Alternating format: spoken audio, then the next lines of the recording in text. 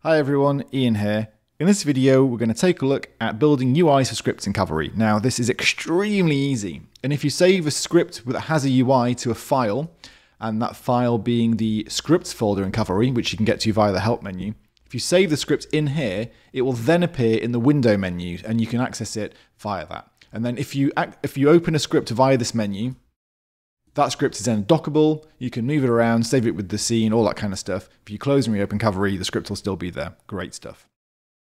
Now, if you want to test scripts, you can actually use the JavaScript editor. So even though this window hot loads, so if you change your scripts in some way and save that file, just close the script and reopen it, and it'll bring in the latest changes. You can even pop new scripts in without closing the app, it'll still detect them. But if you want to test your script, you can test it in the JavaScript editor. So you can only have one test script at a time, but that's kind of fine.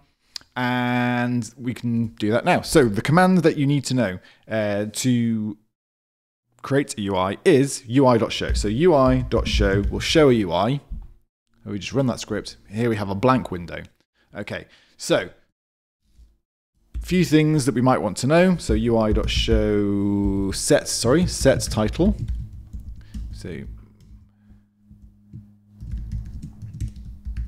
first script. Now if we run that, we have a window that's got a title that's first script, as you can see there. And then ui.resize, and then let's say we want this to be 300 wide by 200 high. And then let's run that. And then here's our resized window. So something you'll notice is that this test script isn't dockable. That's just because it is a test script. You can't put this into your docking system because it won't exist the next time the scene loads. So you need to save it to file in order for it to be able to be part of the docking system. Save it into that scripts folder that I mentioned before. Okay, so there's our window, there's our title. Let's take a look at the documentation. So in the scripts UI page of the documentation, you'll see that there's a list of widgets down the right-hand side. Now, this documentation is a little bit out of date, so there are a few more examples than there are when I show you and scroll down now. So there are more examples than this in the latest documentation, and there are even more widgets. So when the tutorial goes up, this will have been updated. And yep, just there's a quick start here. You can use that to kind of get going, and you can just see the kind of things that we've got down the side. Now, if you want to request any additional widgets, just ask. More than happy to add them. But you let us know what callbacks you want as well, because at the moment we've only got a few callbacks: composition change, scene change, and selection change. If you want to see anything else, just let us know. We can add them. So dead easy. Okay. That said, let's get back into Cavalry and start building ourselves a script. And I'll show you, first of all, how buttons work. So let's make a button. So do var button equals new UI.button. It's a class.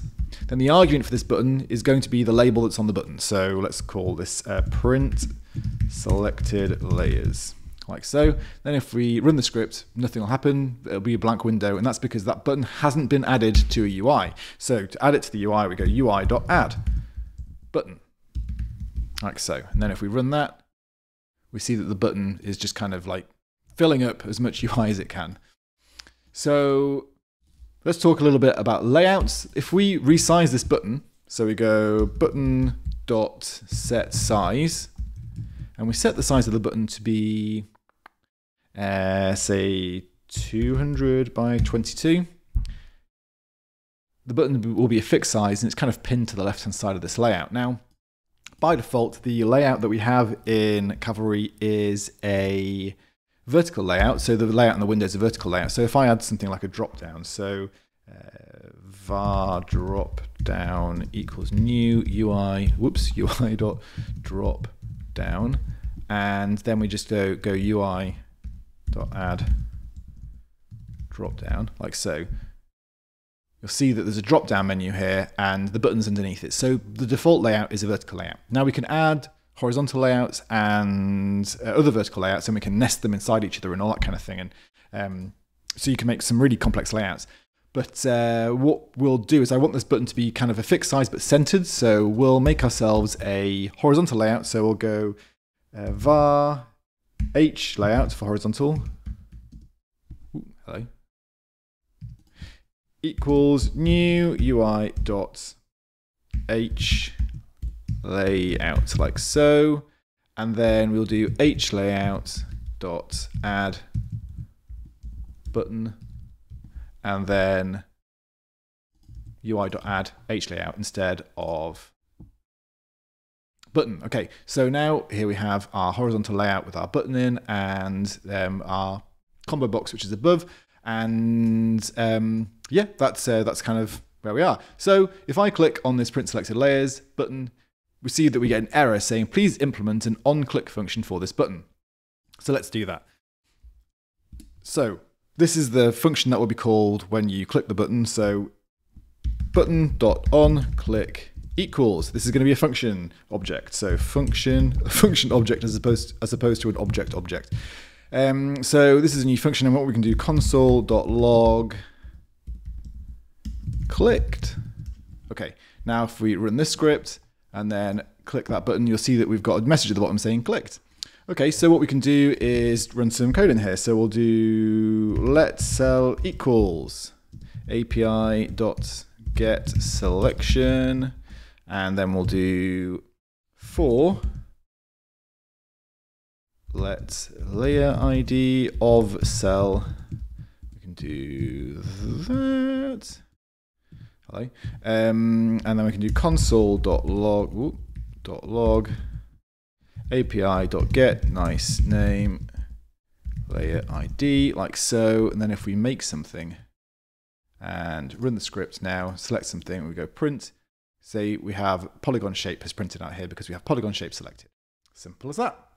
Okay, so that's how we do this, and lots of the widgets in Cavalry have callbacks like onClick for the button or the image button, and on value changed for things like the drop down and for numeric fields and stuff like that, so that when something changes you can then make it so that an action happens. Let's take a look at some things that you can do with the drop down menu, because there's a couple of interesting convenience methods we can use, functions. So let's do dropdown.add entry, give it a name. Oops. And we'll just copy and paste that. Call that world. If we run this, we see we've got two items in the drop-down menu. We've got hello and we've got world. Perfect. Well, there are a couple of convenience functions we can use here. So dropdown dot, whoops, not dropdown, dropdown dot populate font families. And then when we run that, you'll see that all the fonts on your system have been added to this menu. Okay, so this seems like a good point to nip over to the documentation and to grab one of the example scripts, which is for the drop-down menu. And what this does is it creates a family style drop-down, and a family drop-down menu and a styled drop-down menu. Then it populates the font families in one of the drop-downs, and then it populates the styles for the family in the other. And then when the drop-down menu changes, it repopulates the styles drop-down menu with the particular styles for that family, and then creates a very simple layout here. So if we run this, you'll see that we have a font at the top here, and then if we change that font, we get different styles populating in here. So what have we got in Futura then? But yeah, you can see that the styles are basically updating as we change the font. And that is that's the drop-down menu.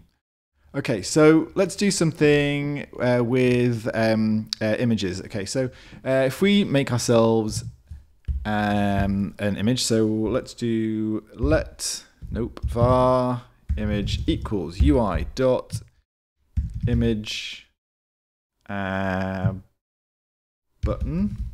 and then what this needs is a path to an image. So I don't have an image at the moment, but something that I can do in the JavaScript editor is I can give an absolute path to something. So if I go to my Finder, I can go and grab the path to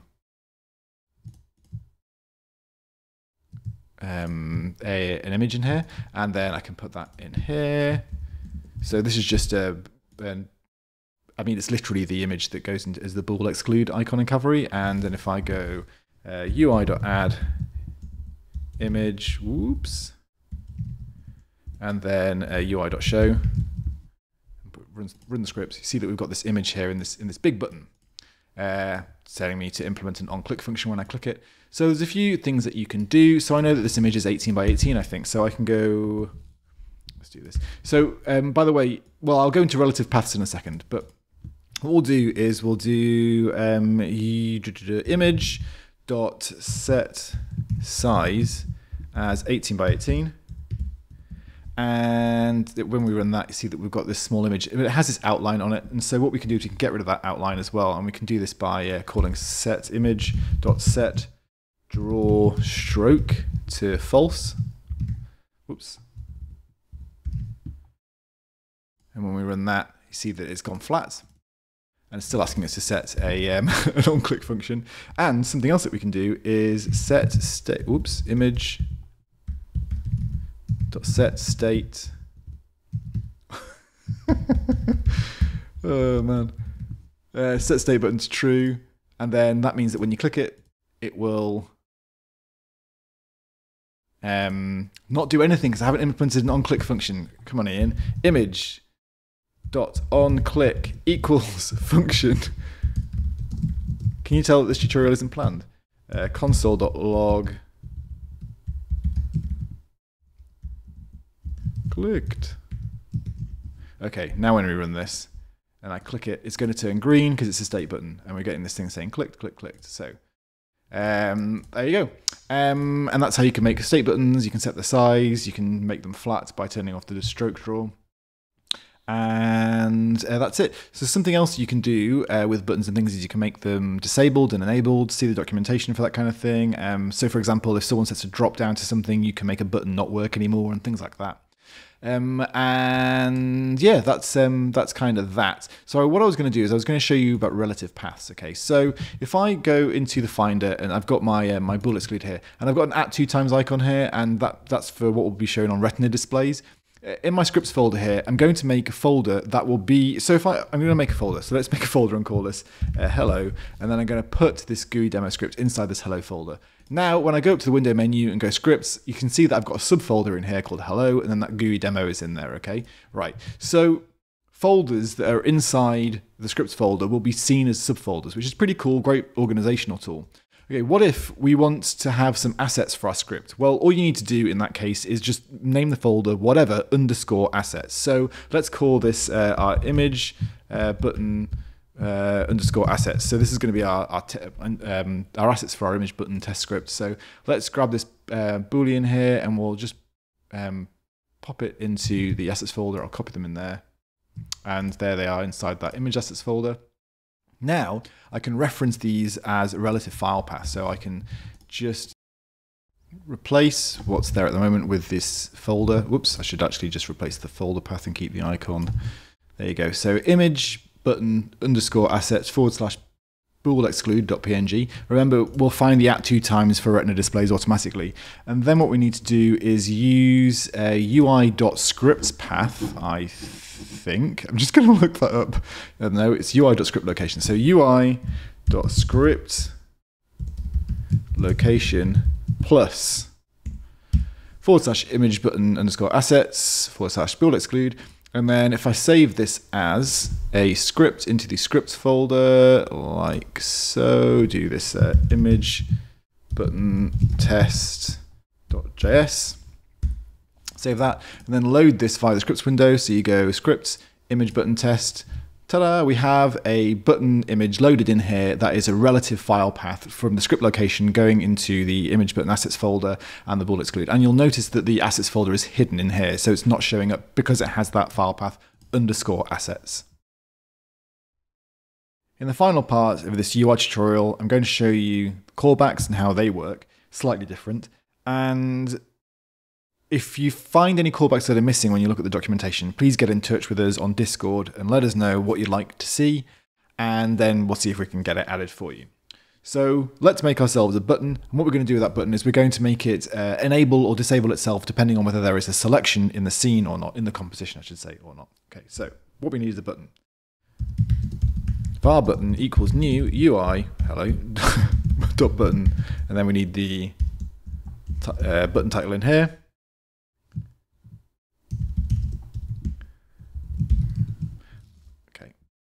And then let's UI, nope, got that right the first time, add button, and then UI.show, like so. And here we go, that's our UI, great stuff. So to make a callback, what we need to do is make a callback, make a function object with our callbacks in it. And then we set that callback into the UI, okay? So let's do that. So let's make ourselves a function object. So we go function callbacks. And then inside here, we need this dot on selection changed equals function. So function object, open and close brackets. And then we can do something like console.log selection changed, like so. Okay, so here is our callback function object. Then let's make a new instance of that. So we go var callback object equals new callbacks. So that's just going to instantiate a new object of this class. And then what we can do is go UI.add callback object. We can do callback object like so. And then we just need to run the script. Then see that the selection change message has appeared, and then another selection change message has appeared. And then if we select it again, selection change message, deselect it, selection change message. Perfect. So that's how that works. Okay, so what we can do now is we can get that button. So we can do nope, started to write C++ in here, that's no good. So let's cell equals API.get selection. And then what we can do is say if cell.length is equal to 0, then we can do, it's going to go drop down, isn't it? Yeah, whoops. Something that would be really good to add to the JavaScript editor is automatic indentation. Hopefully we'll get there.